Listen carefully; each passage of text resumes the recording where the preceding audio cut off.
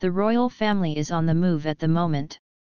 While Prince Harry returns to the UK this weekend and his father, King Charles, heads to Europe for a short solo holiday, Princess Anne is travelling back to Canada. The hard-working royal will visit the country on Sunday in her role as President of the Duke of Edinburgh Commonwealth Study Conferences.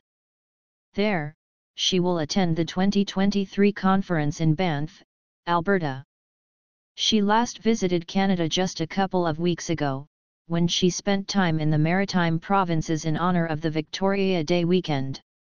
During her visit, the mother of two attended a poignant event to celebrate 175 years of Canada's oldest military regiment, the 8th Canadian Hussars. Princess Anne, 72, looked fabulous as she watched the 8th Canadian Hussars Exercise of the Freedom of the City of Moncton Parade.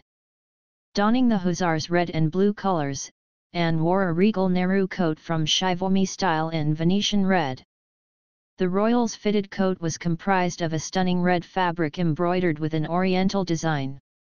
She teamed her bold scarlet coat with a bright blue dress which boasted a flippy knee-length skirt. Accessorizing to perfection, the only daughter of the late Queen Elizabeth II wrapped up warm in a matching red printed scarf, slipping into black leather court shoes as she was armed with a simple black leather crossbody bag. Princess Anne's glamorous tour wardrobe came shortly after the royal channeled her late mother's timeless glamour at a Buckingham Palace garden party. The princess accessorized her stunning cream coat and feathered hat with a trio of pearls. Her Majesty was rarely seen without her trusty pearls, which became widely recognized as part of her official royal uniform during her 70-year reign. And of course it's just a month since Princess Anne's brother, King Charles, and his wife, Queen Camilla, were crowned in a spectacular ceremony at Westminster Abbey.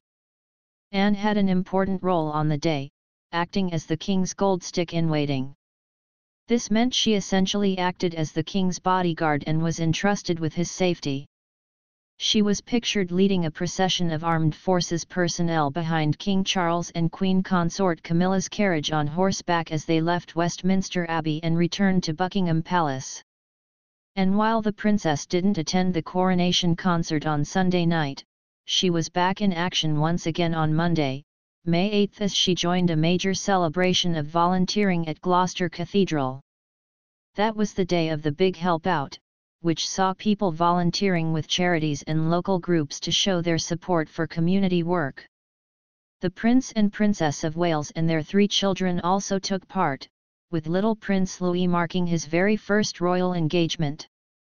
Anne, meanwhile, met volunteers from Gloucestershire at the cathedral to recognise the work they do.